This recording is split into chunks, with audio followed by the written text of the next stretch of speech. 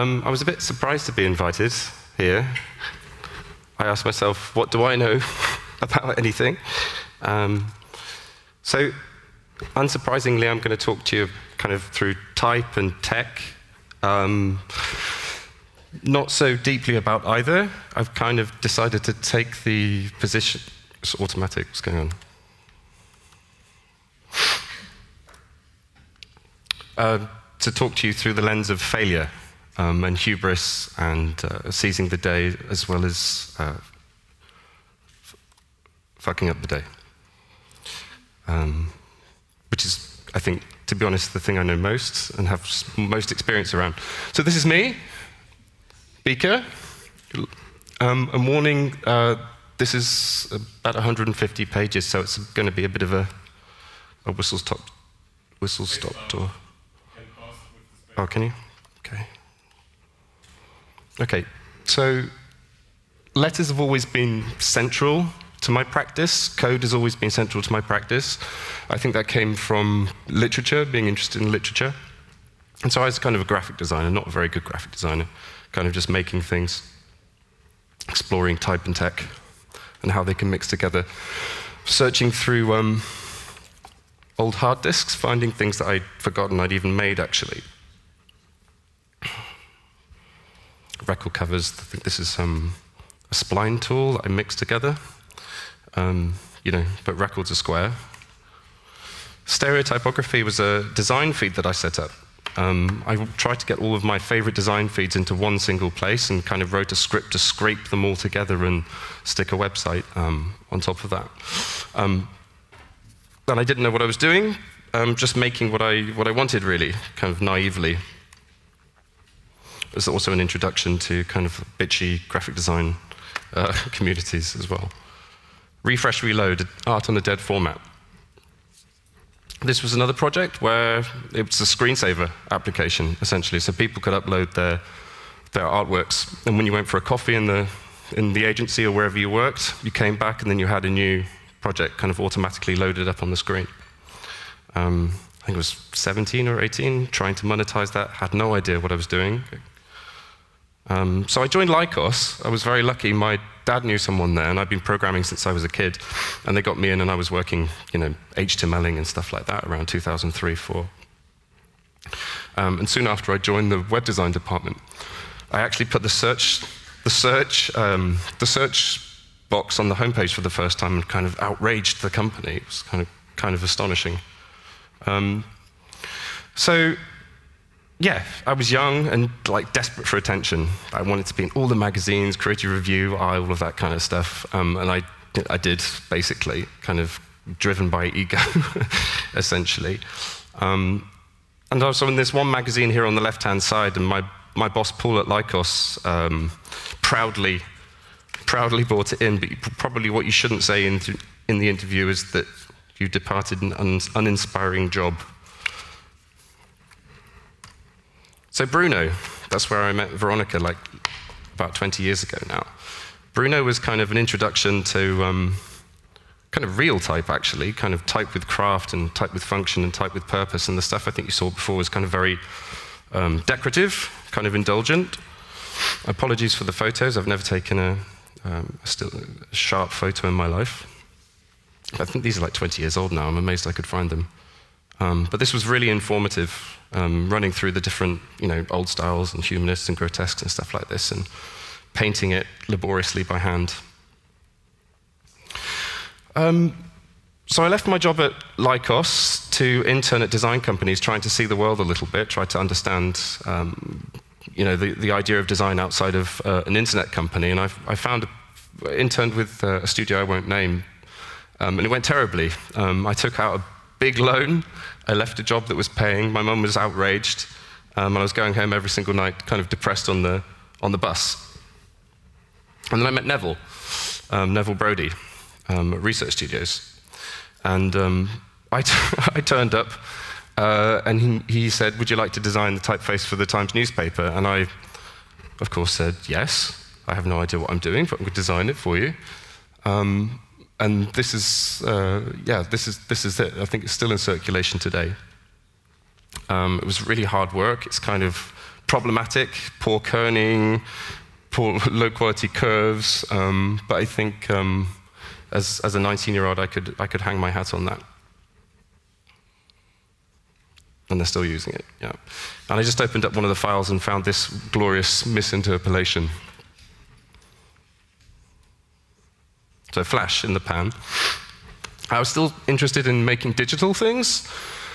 This was a website for a friend of mine, a musician, an experimental noise musician, and I think I spent about 3 months and thousands of lines of code putting together kind of the most complex, unexpected, weird user experience you could imagine, with type scrolling in and ASCII figlet text and using Flickr APIs and all sorts of kind of wild things.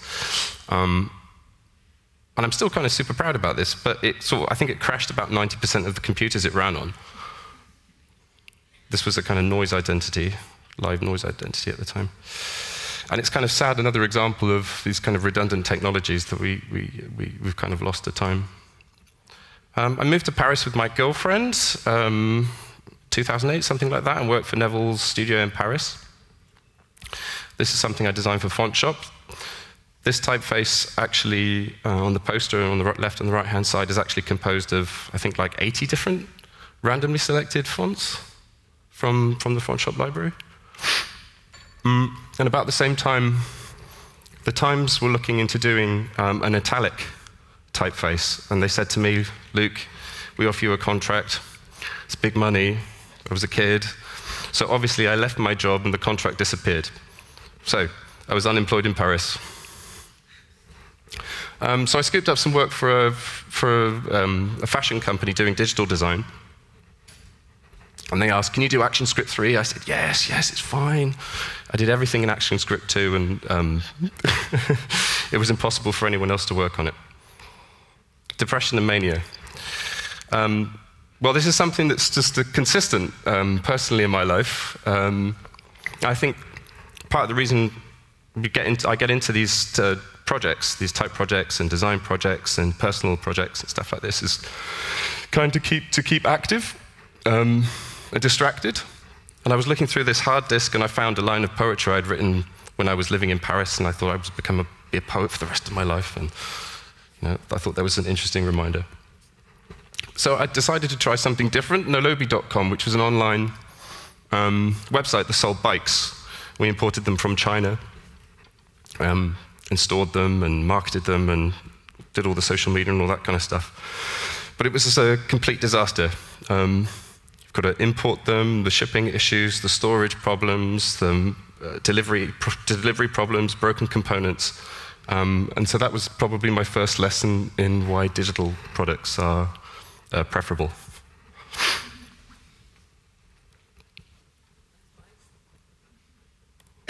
So family. About 8 years ago, my oldest son was born. And that sort of changed everything, the perspective in why you're working and what you're working for, and the natural financial perspective change, as well as just something as simple as time change, and that time is different. It was like you staying up until 4 o'clock on a deadline versus kind of locking up at 6 and getting up at 6 again to go and be there for the family. So Neville called me kind of out of the blue just before Roman was born, and he said, Luke, same kind of thing. Do you think you could design a super functional typeface for Samsung Electronics? And I said, yeah, no problem. So Samsung One was this huge kind of worldwide collaborative font between many different collaborators. And I think that was a kind of 2-year project. Relentless kind of relentless learning. It was fantastic, exhausting but fantastic and insightful. And working with Neville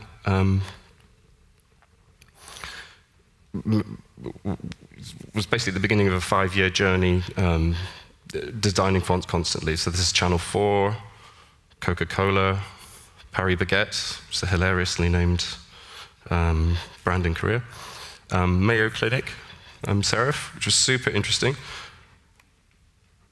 it's the display versions. And this was super cool because I see Tim Ahrens over there. I got a chance to reference his book for the small size version of the display. So I was really lucky to be able to put that into action. Unpaid intern, another personal project. I didn't realize until I was putting this presentation together last night that perhaps I did this because I was so pissed off with my other intern experience. So I tried to raise awareness for unpaid internships by creating this kind of platform and project and t-shirts with sales going towards a charity. I don't think we raised very much money, 200 euros, and possibly, maybe I was doing it for my benefit. That's my partner. If you look very carefully, you can see those are Koenig specimens. So NaN, or not a number, or not a ninny, or never a ninja, or whatever. So this is the minimum viable product, MVP of the website. I think I spent all of my savings getting this together. And it's probably one of the most complex things I ever did, like working out how to sell fonts online with type testers and licenses, and I had no idea where to begin, but step by step we eventually got there. Selling the first font was NaN Weiss, which is this kind of like monospaced reimagination of a font by Emil Rudolf Weiss. And every time I see it, it sort of reminds me. I think we've sold about 3 copies of this, so business skills. We just launched the second version of our website, which is a big change because we have lots of other designers, and we have more articles, and we have kind of lots of our custom work to show. So this was a big step for us. Generative fonts. I don't know if you have seen this, but this was a project with Google, or rather Google sponsored it. It was a series of glyph scripts in which you could open a font in Glyphs app, pick your script, whether it's bubbly or dripping or digital or something like this, and it would kind of basically just change the vectors for you. So it's still a working, fundamentally still a working font file.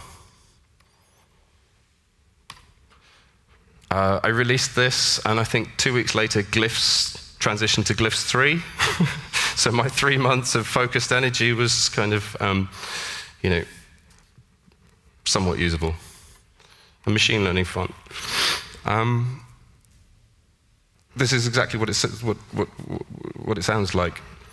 I took the entire Google font library and used it as a learning model, as a model to train new glyphs. So this is an example.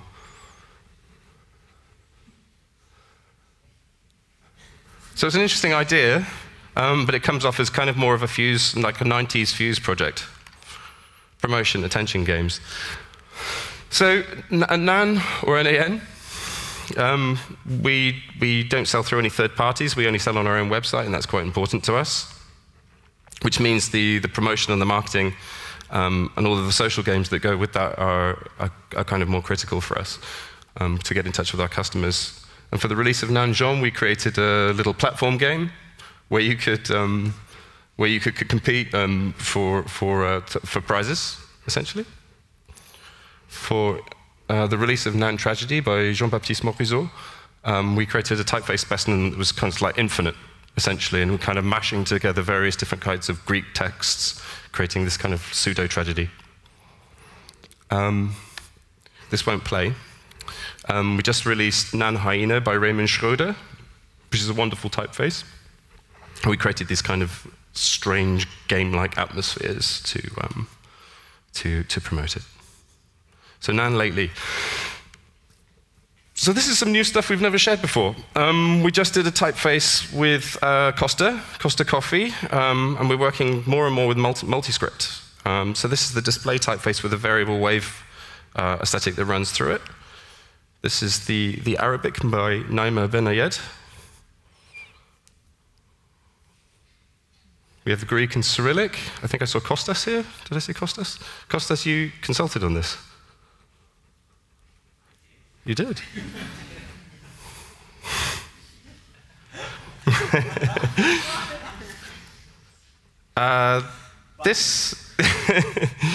This is for Deichmann, a shoe company, shoe brand. This is actually my partner's handwriting. She's an illustrator by trade. And we were tasked with making the Cyrillic for it. So how do I transfer my very French girlfriend's handwriting into Cyrillic? And Fatima Lazaro, who works with Nan, was tasked with that. And she'd never done a Cyrillic before. So it was another example of us not knowing what we're doing exactly. Daria Petrova supported us on consulting, checking that we didn't completely butcher it. This is an open source typeface that's going to be released very, very soon. That's an extended Cyrillic. I say Pan-African, but this is the Pan-African set that Christoph Kerbelin has put together recently. I just want to give you some little teasy insights into this.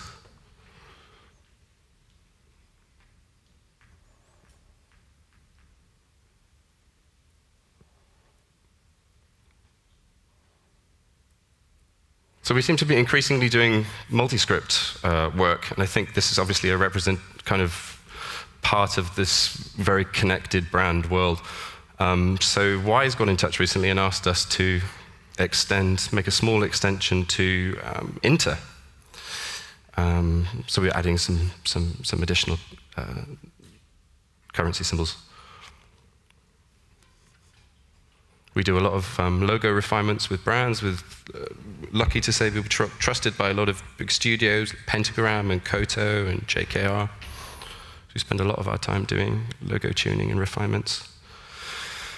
And last but not least, next week we're releasing Hollow, Nan Hollow, which is our kind of biggest font ever. And it's a very collaborative font. I started designing originally the normal weights, but frankly I'm not sure if I designed it anymore since JB's been working on it, and Florian Runger has been working on it, and Fatima's been working on it. So this is our big Nan collaborative font release of 36 styles altogether. No italics. No italics.